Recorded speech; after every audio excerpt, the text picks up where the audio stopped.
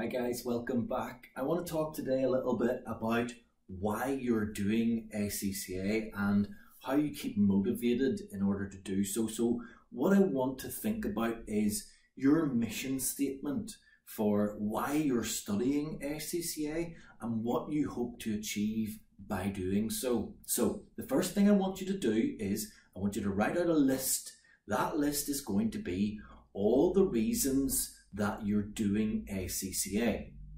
The second thing I want you to do is write a second list of what you want to achieve from doing the ACCA qualification. Okay, once you've done that, I want you to look down each of those lists and I want you to think about what they relate to.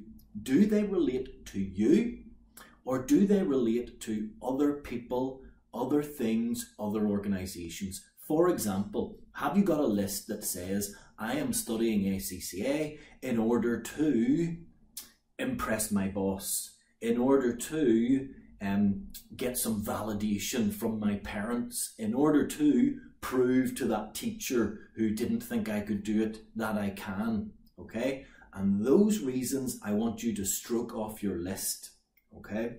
Because the ACCA qualification and achieving it is not easy.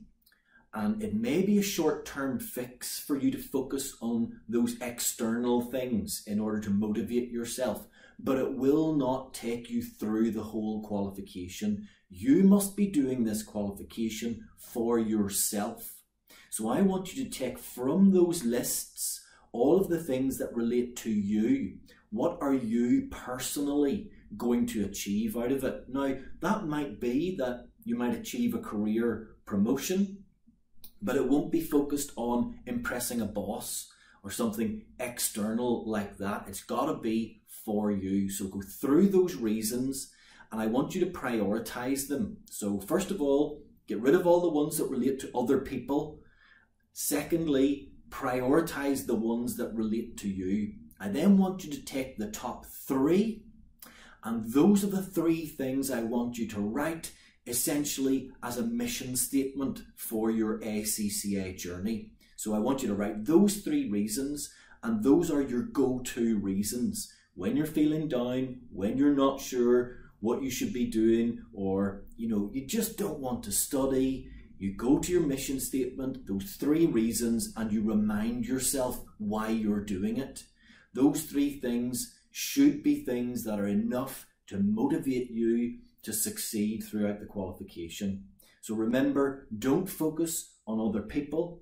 Focus on why this is important to you. What do you seek to achieve from doing this? And that will be much more able to sustain you throughout the qualification and your journey through it.